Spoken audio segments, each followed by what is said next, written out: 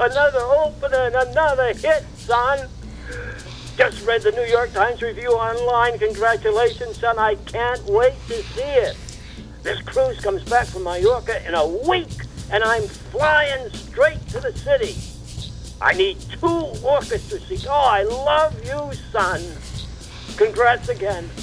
Happy opening night. I guess you're still out celebrating. You used to tell me about you'd never get a play produced, let alone on Broadway. Yeah. So look at you now. It just goes to show you.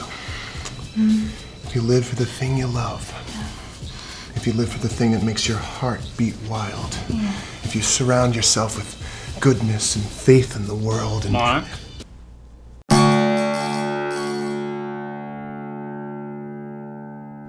Marc? Marc? I need you to copy these and bring in a cup of coffee for this guy in my office. It'd be nice if you'd look alive. This is the biggest recruit I've ever met with in my life. He's demanded 1,000 things I can't deliver, and he's the meanest SOB you can imagine. A bigot, racist, liar, misogynist. But he's the best, and we need him. I'll bring in the coffee. We have no chance, but I gotta try.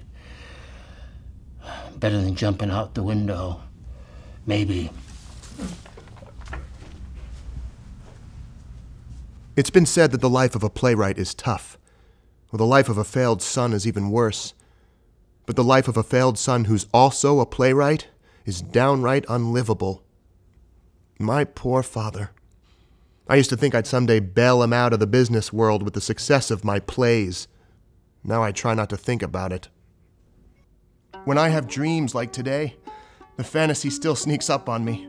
It feels so real, so detailed and nuanced and wonderful that I often say while I'm still dreaming that this must not be a dream but reality. Of course, I soon wake up and find it's not. Then I look around at my life and it's such a dreary flop, so rife with torment and humiliation that I think, this is so bad, it can't be reality. It must be a nightmare. And of course, it's not. To make things worse, business here is down. You see, what my father does is a bit like casting in the theater. He needs to hire talented players, only these players sit at desks and their talent hopefully is to sell insurance. If the cast or agency brings in enough business to hit the annual quota, the mother company keeps funding us. Right now, we're not even at 30% of our quota. And it's September. This recruit here could save us. But if he doesn't sign on, it's probably the end of my father's career. And my job. I've now worked here 17 years.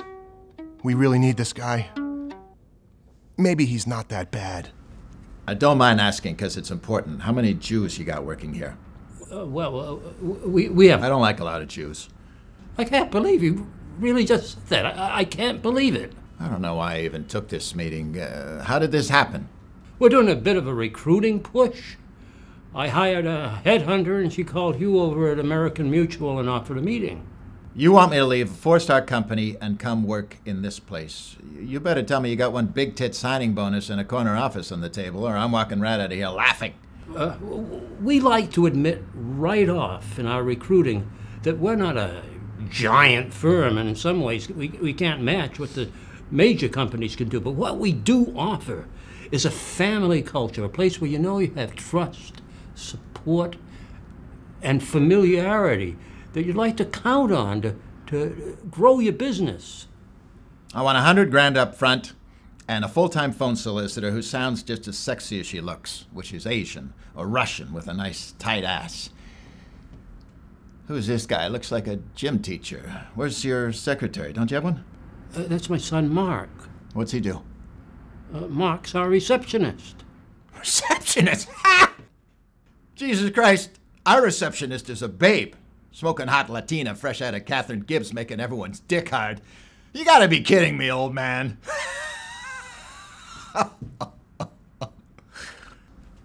$100,000. My father can't even afford new shoes. We split bagels for breakfast. So that's it. We're going out of business. He's on the street, and so am I. It's finally happening, and I can do nothing to stop it. I'm sorry, Father. I have proved a useless, pathetic issue. Pointless little Hamlet at the front desk. Well, there's an idea. There's something I can do for him. I could my quietus make. Bring the curtain down and fade to black. Jump out a window and die. Next week. I need a few days.